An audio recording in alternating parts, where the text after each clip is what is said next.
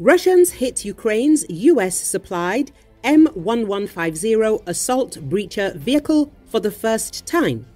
Russian soldiers from the 21st Brigade recently targeted a US-supplied M1150 assault breacher vehicle belonging to the Ukrainian Army's 47th Mechanized Brigade near Stepov, according to Army recognition media outlet. Details surrounding the extent of damage inflicted on the assault breacher vehicle remain unclear, with uncertainty over whether the Russian soldiers significantly damaged or destroyed the vehicle in the strike or if they targeted it after a previous immobilization.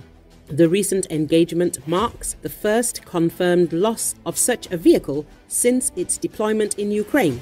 The presence of the M1150 assault breacher vehicle in Ukraine originated from an undisclosed delivery by the United States, with its existence revealed during the Ukrainian Missile Forces and Artillery and Engineering Troops Day on November 3, 2023.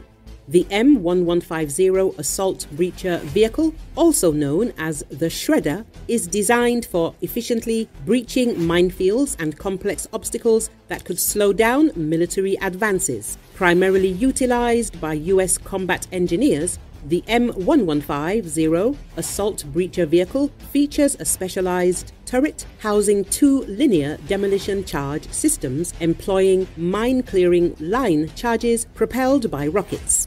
Additionally, the M1150 is equipped with a lane marking system to mark the cleared path, an integrated vision system, and a high lift adapter which can accommodate either a full-width mine plow or a combat dozer blade based on mission requirements to confirm lane safety. The M1150 is based on the M1 Abrams tank chassis sourced from surplus Army stocks and refurbished to align with current M1A1 Abrams tanks standards.